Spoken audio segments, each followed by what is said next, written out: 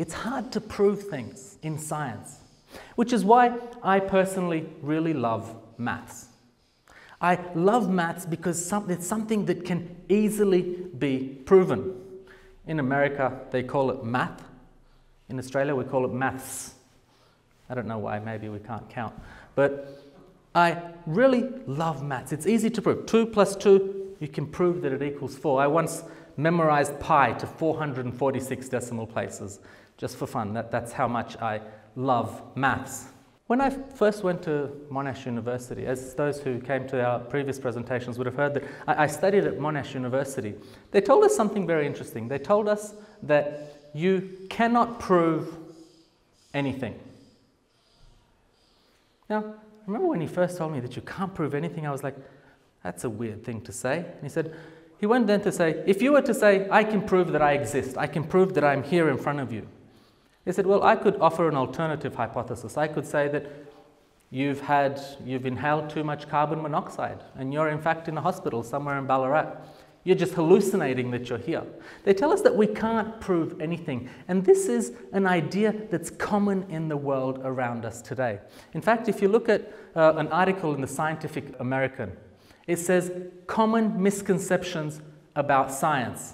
Number 1, scientific proof. Why there's no such thing as scientific proof. Another article that I found in Psychology Today said, I'm a scientist and I don't believe in facts. The benefits of a post-truth society. We live in a society where truth is relative. We're told, the truth depends on your perspective. We are steering away from absolute truth and moving into the idea of things that are relative to each one of us. For example, an image like this is often shown to us and said, do you see, from both of these people's perspective, they are telling the truth. There is no such thing as absolute truth. And I would like to say that I think that that is ridiculous. I believe that there are things as absolute proof. For example, in this image, the person who would have written that number would have had a number in mind, and that would have been the truth. Now, whether one or neither of these people know what that is, it doesn't mean that there isn't an absolute truth. Another image that's often shown in psychology classes and so forth is this image, where we're told, do you see, truth is relative. All these 3 elements are true. I'd like to state that that is also ridiculous. Only one of these is true, and it is the cylinder. The other 2 are misrepresentations of the truth, highly biased misrepresentations of the truth. If you look just from this angle, you may be able to see the cylinder as appearing to be a square, but it's not the truth. There is an absolute truth. However, this isn't what we're told today. So when we look at the idea of Jesus and the idea of did Jesus exist, well, we're told, well, you see, this depends on your interpretation of the facts. This depends on how you look at the data. I would like to state that whether or not Jesus existed has nothing to do with the way you interpret the facts. Whether or not Jesus existed only has to do with whether or not Jesus existed. The way you interpret this data only has to do with how you will perceive whether he existed or not. So how do we know anything about history? How do we look and find out whether people existed or not? Well, the first way that we could do this is by looking at archaeological evidence. One may do a dig and they might find a house, and in this house they might find some carpenter's tools. And from these they may deduce that either a carpenter lived here, or maybe someone who made carpenter's tools lived in this house. Another way that we discover things about history is through an oral history. Ideas that are passed down through generations, and this way we're told about, this is how we discover things about history. One of the ways. You'll be interested to know that in almost all civilizations, there is an account of the biblical flood story. In almost every single civilization today. However, oral history passed down orally has some problems associated with it. Have any of you know of the game Chinese Whispers? I see some people nodding their heads. So it's when you tell someone next to you something and they need to tell the person there and so forth until it gets 20 people down the road. And we actually played this probably about 2006. And it went through about 20 people. And when it got to the end, it was a completely different story than when it started. Now, yes, exaggerated. Sometimes there's a smart aleck in the middle who completely changes the story. But oral traditions are a way that we look into history. But a much more reliable way is manuscripts. We look at and see, what does the manuscript evidence tell us? What does the manuscripts that we see today tell us about what happened in the past? And the way that we investigate these manuscripts is by first looking, how many of them are there? How many manuscripts do we have that are telling us something? All manuscripts, all literary manuscripts that we have are copies of copies. We don't have any original literary documents. The only original documents that we have are things like personal letters and bills of sale and things like that. But no literary manuscripts do we have the original. We only have copies of copies of copies. So we first look at how many do we find? And then we compare them. We look at how does this one compare with this one? This is sometimes referred to as textual criticism. And the third thing that we do is we look at when was the document discovered? How far was there between when the document was written and when the earliest known copy was discovered? So let's have a look at Plato, for example. Plato lived between the 5th and 4th century BC. And Plato gave us a number of works. One is called Phaedo, which means on the soul. And this has shaped humanity's view on the afterlife. And we'll actually be looking a little bit into this document in one of our later talks, I believe 2 Sundays from now. But Plato has given us a number of quotes. One of them is, wise men speak because they have something to say, fools because they have to say something. Does anyone here know someone like that? Please don't point. Another thing that Plato has said is, if you don't take an interest in the affairs of your government, then you are doomed to live under the rule of fools. And I have to admit, I haven't paid much interest into the affairs of our government. Maybe I should start looking more into it. How many of Plato's documents do we have? We have around 250 manuscripts from Plato. And the time between when the earliest known copy was found from when it was written is around 1100 years. Yet, no credible historian denies the existence of Plato.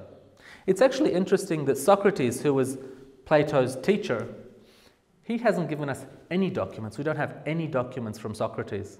However, no credible historian will deny his existence. Let's look at Aristotle, for example. Aristotle was Plato's pupil. Aristotle actually taught Alexander the Great, who we found out in our first presentation that he conquered the then known world in just under 10 years, extremely fast. Now, Aristotle also gave us a number of quotes. This is one of my favorites from him. He says, "We are what we repeatedly do. Excellence, then, is not an act, but a habit." I really like this. We aren't the things that we occasionally do, the occasional good acts that we do. That doesn't define us. What defines us is what we repeatedly do. Our habits define us. Another thing that Aristotle wrote is, there is no great genius without a mixture of madness. Now, I don't know if he was speaking about himself or what he was saying here.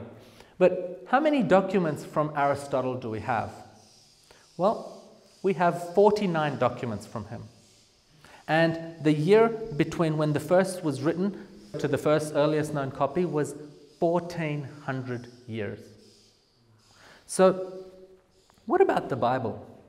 I looked and I discovered that around 40% of people who did this survey in London claimed that they do not believe that Jesus was a historical figure. They don't believe that Jesus existed. So let's have a look at the manuscript evidence. How many manuscripts from the New Testament do we have? Well, in Greek, we have 5,800. In Latin, we have over 10,000 documents. In other languages, we have another 9,300. That's a whopping 25,000 manuscripts of the Bible. Now compare this with Aristotle, who had 49. That's over 500 times as many. Now what about the time from when the earliest copy was found to when it was written? Now for that we need to look at a document called P52. P52 is a fragment of the book of John. In fact, I have here a replica of P52. It's not the original, they wouldn't let me bring the original. It's a replica. And it actually sits kind of like this. It's written on both sides. And this document was purchased by a gentleman called Dr. Greenfield in 1920. And he bought this for his university in Manchester. And they left it in the library for about 14 years. And then one of the pupils picked it up and had a look at it and realized that this is an early copy of the book of John. It has a fragment in it from John chapter 18. So he sent this to some of the local professors, to the leading experts in dating at the time. And they sent him back the data. Now, the book of John is believed to have been written around 90 AD. So this fragment of the text was dated, three of the four people said that it was between 100 and 150 AD. The other person said that it was between 90 and 100 AD. So essentially, what these people were saying is that between when the original was written and the earliest known copy is somewhere between 1 and 60 years. Now, if we compare this with what Aristotle is 1,400 years, we compare this with Plato, it's 1,100 years. This suggests that the Bible is, the documents for the Bible are far more credible than they are. But the place and time that these documents were written also goes towards how credible they are. You see, if you were to write a lie and try to sell a lie to someone, for example, if I was to say, the people of Maryborough are really evil, cruel people. They have a guillotine next to the train station where they execute shoplifters. Right? If I was to try to sell this lie, would I get very far if I tried to sell this here in Maryborough? No. People in Maryborough know that there's no guillotine at the train station. If I wanted to sell this lie, I maybe do it better if I was, for example, to try take it to North Korea. Then it would be more likely to sell. Now, the fact that the books of the Bible were written very close to where the events happened made them easily verifiable. And not only that, but they were written within a very short time after Jesus went to heaven. The people were still alive who had seen Jesus personally. Imagine that someone would have gone to a church and they're reading John chapter 11 about how Lazarus was raised from the dead, and one of them in the church said, "Oh yes, my brother witnessed this. This is true." Now, while there is compelling evidence that New Testament accounts are true and accurate, this evidence is highly biased. People say to me, "Yes, Marius, I see that there's over 25,000 manuscripts, very short time between when they were written and when they were discovered, but it's all highly biased." Imagine that I had been picked up by the police and they threw me in the back of a divvy van I don't need to imagine, it's happened once before. We won't go into that now though. And they accused me of something horrible. They accused me of murder. So they went to my wife and they asked, where was Marius last Sunday between 7 and 8? And she would say to them, oh, he was in Maryborough doing a Revelation Today series. Would this be credible evidence on my behalf? I see someone shaking their head. It would be some evidence, but not enough. My wife would be highly biased towards my freedom, or at least you'd hope that she'd be highly biased towards my freedom. Now, what if they were then to ask my parents, where was Marius last Sunday? And my parents were to say, oh yes, he was in Maryborough. Would this corroborate that evidence? Yeah, some. A little more, but still, all these people are highly biased towards my freedom. What about if they were to go to one of my enemies? I don't have any enemies that I know of. I think I've got rid of them all. But imagine that they've found one of my enemies. And they go and they ask him, where was Marius on Sunday between 7 and 8? And my enemy said, he was in Maryborough. Would this be credible evidence? Well, I believe that this would much more support, because he would have no interest, he or she would have no interest to lie on my behalf.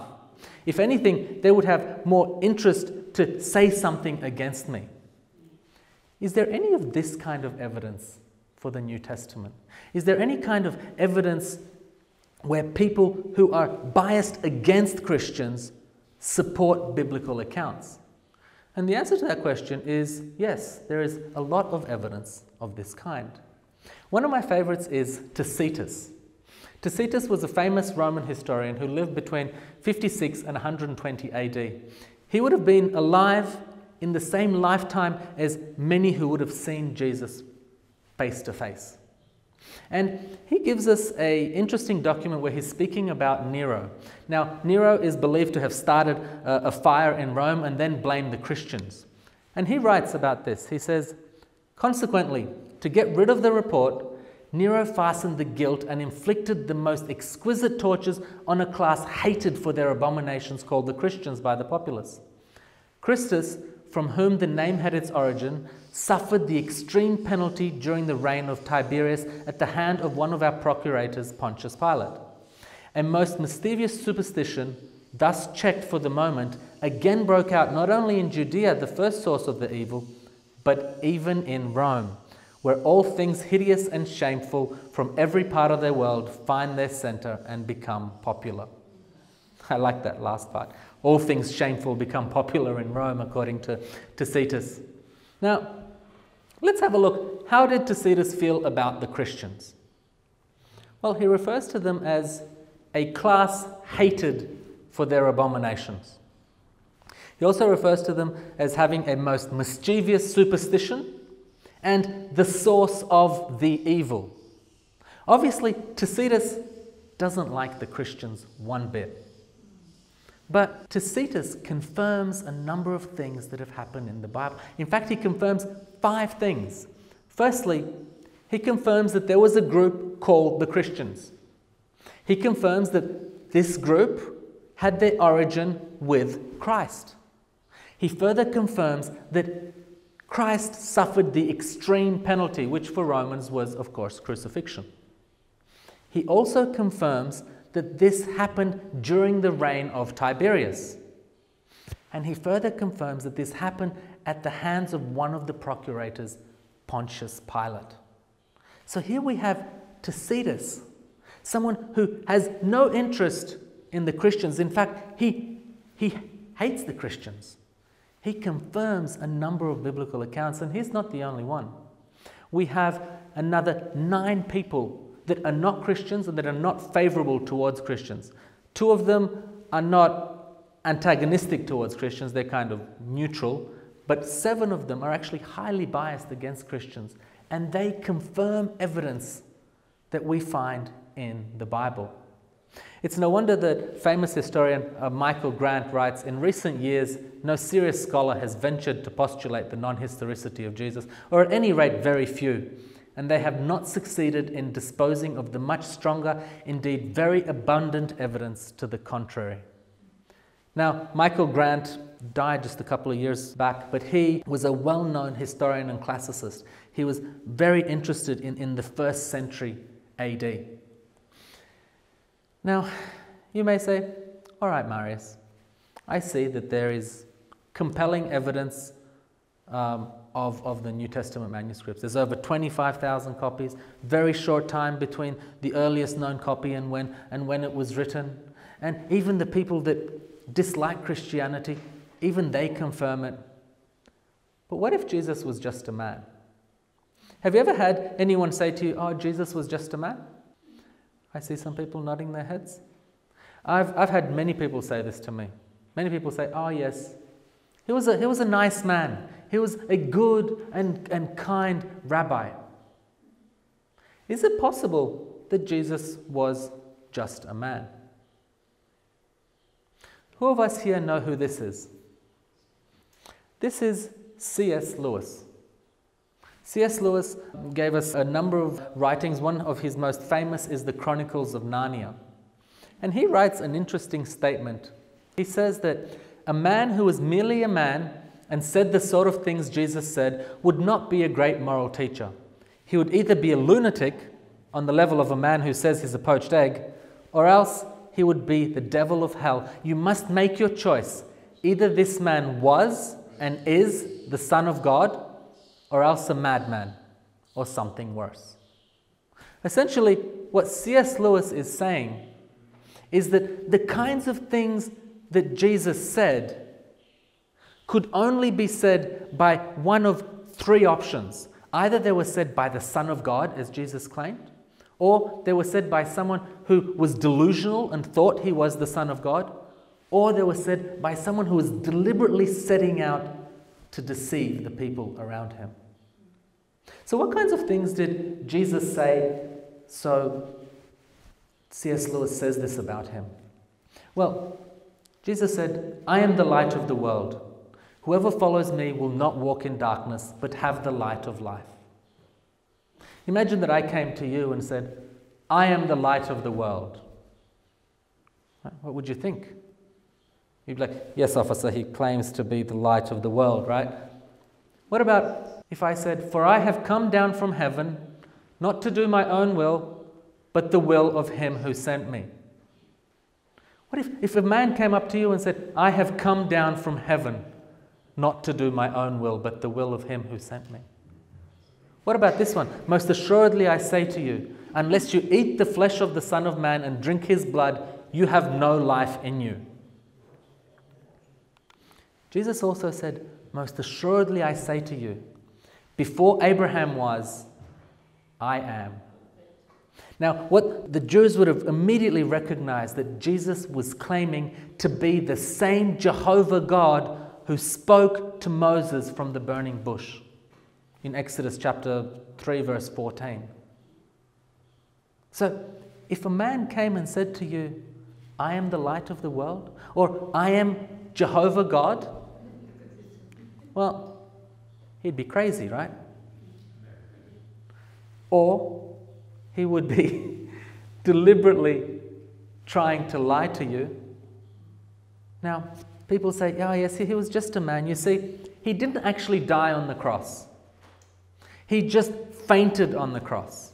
This is sometimes referred to as the swoon theory. Swoon meaning to faint or to pass out. Some people say, oh, Jesus just fainted.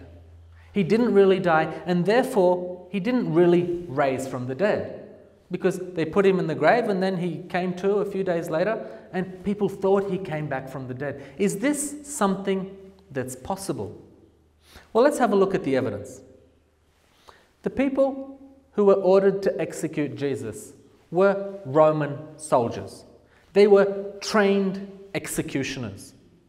But more than that, they had to make sure that their victim was dead, because if the victim escaped alive, they would themselves be put to death. So let's have a look at what happened during Jesus' crucifixion. We have an interesting verse in John chapter 19, verse 34 and 35, which reads, "But when they came to Jesus and found that he was already dead, they didn't break his legs. Instead, one of the soldiers pierced Jesus' side with a spear, bringing forth a flow of blood and water." So what's going on here? Well, the time of Jesus' crucifixion was just before the Passover. Now, this was a time of festivity and celebration all throughout Jerusalem. In fact, thousands of Jews came to Jerusalem for this celebration. And the Jews thought, no, we don't want to see people being crucified during this time. So they went to Pilate and they said, can we just kill them? We don't want this to intrude on our celebrations. And Pilate said, okay, go and break their legs. Now what this would do, as one was crucified, in order for them to exhale, they would need to push on the nail that was nailed into their feet. And that way they were able to exhale and draw another breath. Now when they broke their legs, this made them not be able to push up anymore, and they would asphyxiate. So, as the soldiers came up to Jesus, they didn't break his legs because they found him already dead. Now notice what the soldiers didn't do. The soldiers didn't go up to Jesus and like, oh yeah, he appears to be dead. Let's go to Macca's. Right? No, they said, oh, he appears to be dead. Let's make sure that he is dead. And they got a spear and they pierced it into his side, through his lungs, and quite possibly into his heart. And then something interesting happened. It says that there was a sudden flow of blood and water. Now, crucifixion typically resulted in death in one of two ways. The first way is by hypovolemic shock, which simply means too much blood loss and the body doesn't have enough blood to pump around. The other more common way was by asphyxiation. And both of these ways of death would result in a decreased oxygen in the body. Now, when the body has a decreased oxygen in it, what it often does to try to combat this is to push out fluid from the vessels into the capillaries, into the surrounding tissue, as to concentrate the blood. And this results in a condition called pericardial effusion, which means water around the heart, and pleural edema, which means water around the lungs. So when the soldiers stabbed Jesus, they saw blood and water come out. Now, they wouldn't have had these fancy terms like we have today, but they would have known when someone is crucified and has died, and we stab them in the lungs and quite possibly into the heart, then we expect blood and water to come out. And this way, they would have been absolutely convinced that Jesus was dead. And some people say, Jesus most definitely died on the cross.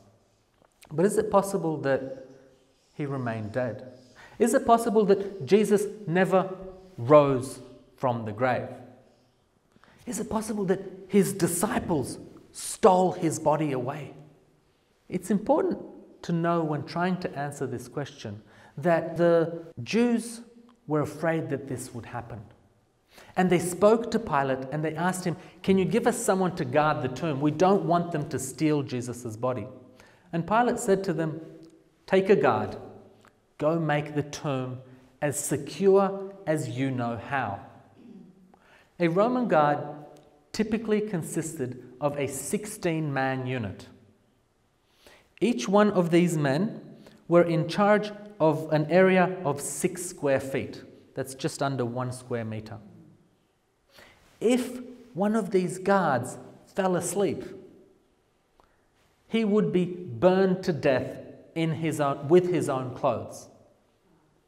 But not just that, he would not be the only one who was put to death. The entire 16-man unit would be put to death if only one of the soldiers fell asleep. They had every incentive to make sure that none of them fall asleep and that they are guarding the tomb as best as they can. Is it possible that Jesus' body was stolen? No, most definitely not.